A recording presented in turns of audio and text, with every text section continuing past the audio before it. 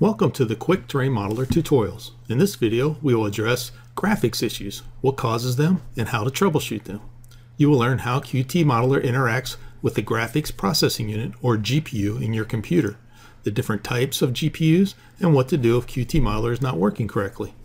This tutorial is designed to either be watched chronologically or using the interactive menu, which will allow you to skip forward directly to your issue using the table of contents.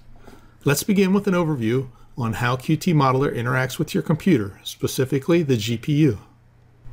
Qt Modeler is a graphics-intensive application. It relies heavily on 3D graphics and the rendering capability of your computer. If your GPU is not functioning properly, is older and not up to the task, or has older drivers, Qt rendering performance will suffer. Depending on the age of your computer and what it was designed for, it will either have one or both types of GPUs, either an integrated GPU and a high-performance discrete GPU. Not all computers have both. Laptops that have discrete GPUs also have integrated GPUs and allow users to switch between them to save power when high-performance GPU processing is not necessary. This is called switchable graphics. An integrated graphics GPU is part of the central processing unit, or CPU chip, meaning that the GPU is integrated onto the CPU die and shares memory with the processor, and is standard on all newer laptops using the Intel i3, i5, and i7, as well as the newer AMD CPUs. Integrated GPUs are cheaper and use less power, but currently don't have the rendering and processing capability of discrete GPUs.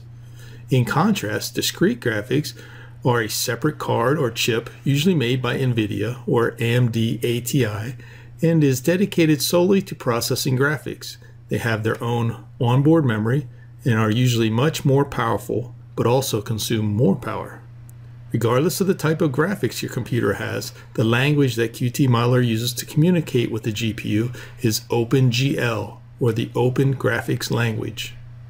The OpenGL language is updated frequently. Qt Modeler will take advantage of new, advanced OpenGL capabilities, so keep OpenGL updated by updating your graphics driver periodically.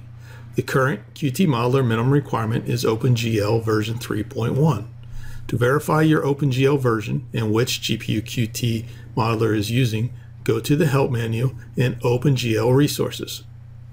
It is important to note that out of all the Qt Modeler requirements, graphics is the most important and by far the most likely to cause problems. We recommend keeping your graphics driver up to date. But what is a graphics driver and how do I know if it's up to date? A driver is the software that controls your GPU and provides an interface for Qt Modeler to talk to it. Upgrades are free for both NVIDIA and AMD, and both release new drivers frequently. To see which graphics capability your computer has, simply right-click on your desktop and look for an NVIDIA or AMD control panel in the menu, or go to your device manager and look under Display Adapters. Right-click on the GPU to inspect the driver date and the version number. Old drivers are a source of many problems and can be updated at no cost. Note, when using the Update Driver Software button, it may not find the latest driver the manufacturer recommends. To do this, go to the manufacturer's website and download the latest driver for your discrete graphics card. Administrator rights will be required to conduct this update. Regardless of what GPUs exist on your computer, the only thing that matters to Qt Modeler is what GPU am I talking to right now. To find out, again, go to the Qt Modeler Help menu and OpenGL Resources. This will tell you what GPU is running and what OpenGL version you have. To help you identify a problem associated with your graphics processor, the following issues and solutions will walk you through how to resolve your problem. Problem 1 is when you know you have a discrete GPU on your computer, however Qt Modeler is using the integrated graphics. The solution is to force the computer to use the high-performance GPU when using Qt Modeler. Start by closing Qt Modeler if it is open. Next, right-click on the desktop. Open the NVIDIA or AMD control panel, whichever one you have. We are showing the NVIDIA control panel here for example.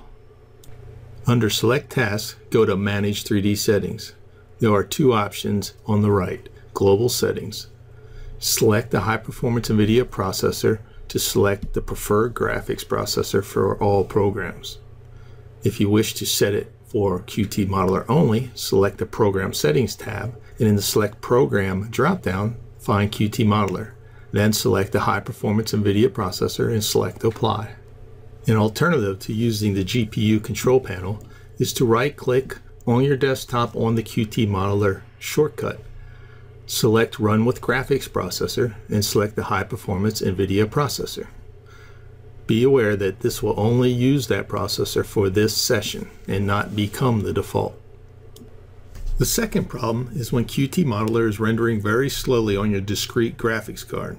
The solution is to update the graphics driver. In the Device Manager, under Display Adapters, right-click on the NVIDIA or AMD Graphic Processing Unit and select Properties, and then the Drivers tab to inspect the driver date and version number. If the driver is more than a few months old, attempt to update the driver by selecting Update Driver button and search automatically for the driver. This assumes you are connected to the internet. If this works, your problem should be solved. If no newer driver was found, proceed to the manufacturer's website listed below to download the latest driver and install it using their instructions.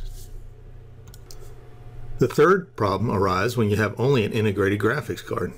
Newer Intel graphics cards such as the Intel HD 5 and 600 series are quite good and support the advanced OpenGL functions that Qt Modeler uses. Just make sure your graphics drivers are up to date. Older Intel graphics cards such as the HD 2000 and 4000 or even earlier GPUs may not support all the Qt Modeler advanced rendering functionality.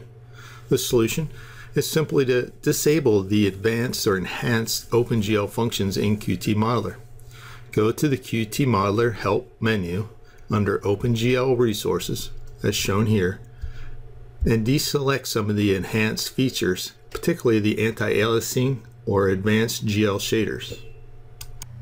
Problem 4 arises when trying to use Qt Modeler via Remote Desktop. Unfortunately, there is no solution here. Remote Desktop uses a software-based OpenGL, and this is not nearly powerful enough for Qt Modeler's advanced rendering techniques. In this tutorial, we covered how Qt Modeler interacts with the Graphics Processing Unit, or GPU, in your computer, the different types of GPUs, and what to do if Qt Modeler is not working correctly. For further information, don't hesitate to contact us. We'd love to hear from you. More information can be found at our website.